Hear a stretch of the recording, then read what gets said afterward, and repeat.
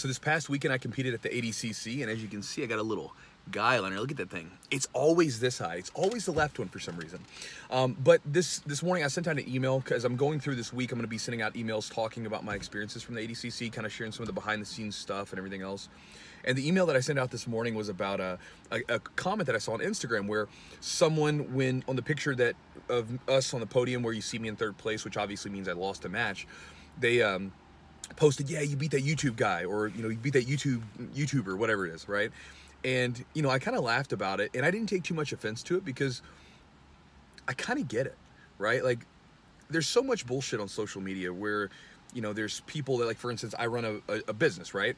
And I'll get targeted for these ads where people are trying to teach you the business success secrets of how to run a business, right? And then I'll research who these people are and what they've done.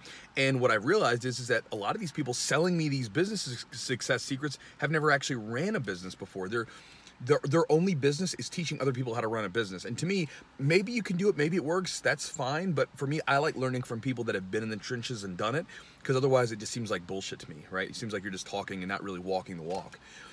I know my girlfriend, she knows a couple that's kind of like popular in the fitness niche. And they would be on Instagram posting these happy pictures, right? We're so happy. And there was one picture where they're posting this picture and they're like, we're so in love and we're living our best life, all this bullshit. And then the next week they get a divorce, right? So it's like, oh, you're full of shit. And even, you know, even in personal stuff, there's a coach that I know in Jiu-Jitsu that he like talks about, you know, living the Jiu-Jitsu lifestyle, bruh, that kind of stuff.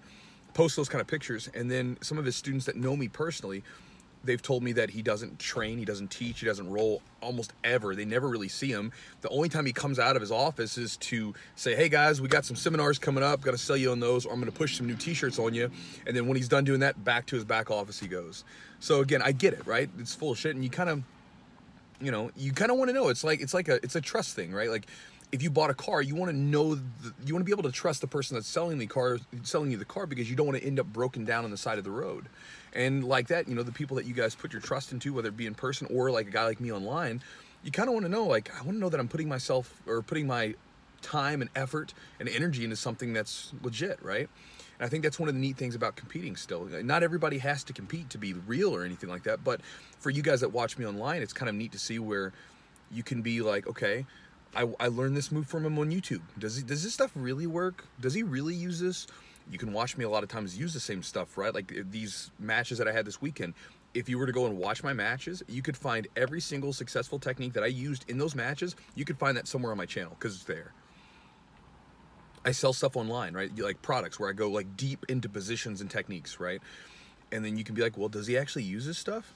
This weekend I used a lot of like my wrestling for jiu-jitsu, which I probably should rename, because it's more than just like takedowns. It's like takedowns and like guard pulls to sweeps and stuff like that. But in that series, I show all this different stuff, and I used all the techniques that I used on the feet to dictate position or get a takedown or get a guard pull to a sweep. I used it this weekend, right? So you can see, oh, he's actually using the stuff that he sells too. It's not just BS. And even like I talk about the mental stuff, and I talk about dusting yourself off when you lose. You know, getting up and doing it again.